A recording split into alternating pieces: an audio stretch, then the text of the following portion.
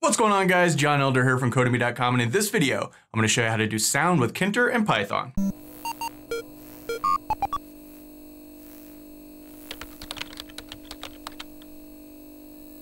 Alright guys, like I said, in this video we're going to look at sound, but before we get started, if you like this video and want to see more like it, be sure to smash the like button below, subscribe to that channel, give me a thumbs up for the YouTube algorithm, and check out Codemy.com where I have dozens of courses with hundreds of videos that teach you to code. Use coupon code YouTube1 to get $30 off membership. That's all my courses, videos, and books for a one-time fee of just $49, which is insanely cheap. Okay, so a lot of people have been asking about sound with Tkinter. Now, there is a bunch of different ways you can do sound. This is probably the easiest one that I've found that we're going to talk about in this video. And so I've got just a song here that I've loaded in here. We can click here to click me.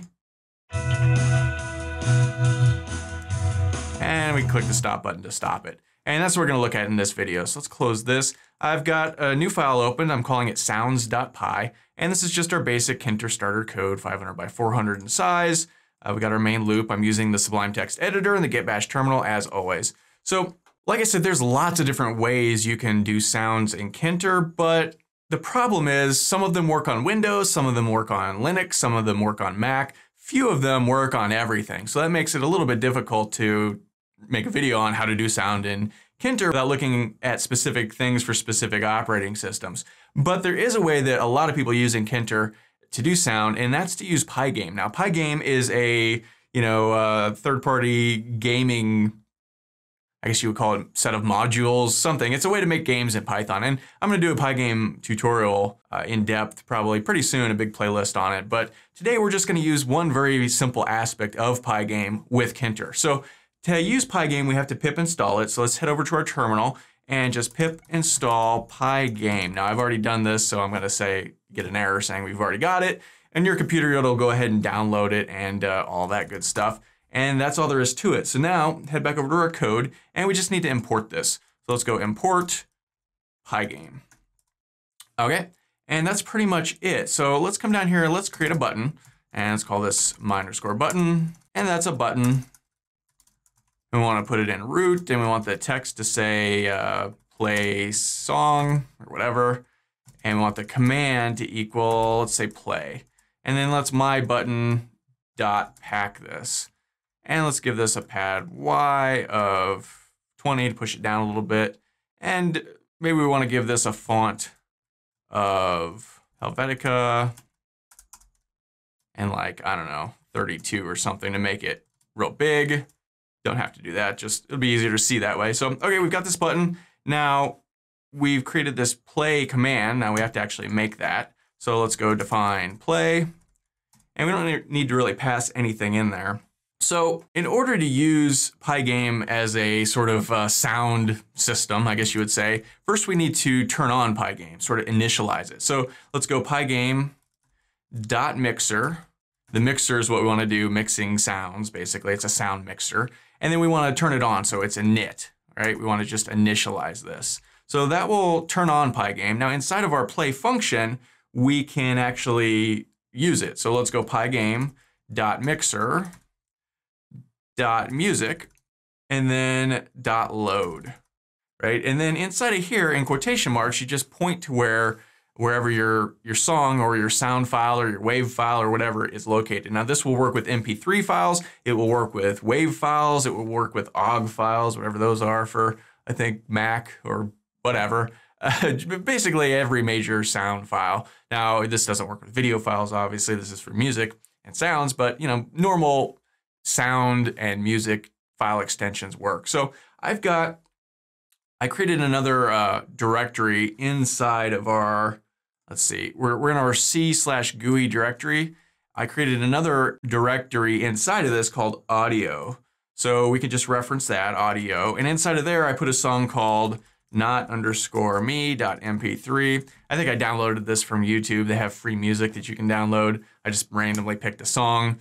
You could do sound clips. You could do clips of you talking. You can do system files like beep, things like that, if you know where they're sitting on your computer. Whatever sounds you want to do, you can add that here. Now notice this is a relative path. We could put the actual path. We could go C/GUI/audio. So either way works. Okay, so we sort of loaded it. Now we have to play it. So we go again, Pygame.mixer, dot music dot play. And this is a function. Now there's several things you can pass in here. One of them is loops. And I'm going to set this to 0. Otherwise, it'll just keep looping. Or you could say loop it twice. Now notice this is a lowercase l. It looks like a capital L. That's a capital L. This is a lowercase. I don't know why Sublime does that. Definitely a lowercase. So I'm going to set the loops to 0. So, okay, we can go ahead and save this and head back over to our terminal and run this. So Python sounds.py. And now we have this button. When we click it, we get an error. So what did I do? Oh, misspelled music right there. So mixer.music play. Okay, so let's save this and run it again. Clear the screen here. And now we have this. And we've got our song. Hopefully you can hear that through my speakers. Now this is a long song. Maybe we want to stop it. And there's no way to stop it, right? So some Wednesday morning music for you. So you can close the program to stop it, and you can see you get a little Pygame message in your terminal when you do that. That's kind of funny. So, all right, we need to create a button for stopping this, and let's call this stop button.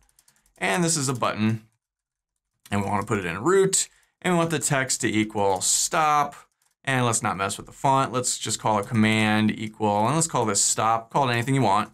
And let's go stop button dot pack, and let's give this a pad y of 20 to push it down a little bit. So now we need to create this stop function. So we can come up here and let's go define stop. And this is just Pygame dot mixer dot music. Make sure you spell music right. Stupid. dot stop. And this is a function. So go ahead and save this and let's run this guy one more time. So play the song.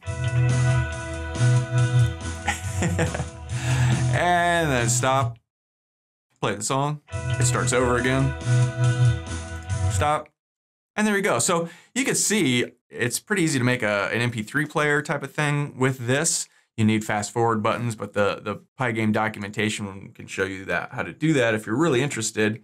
If enough people are interested, let me know in the comments below, and maybe I'll make a complete like MP3 player as a project or something. But very, very easy.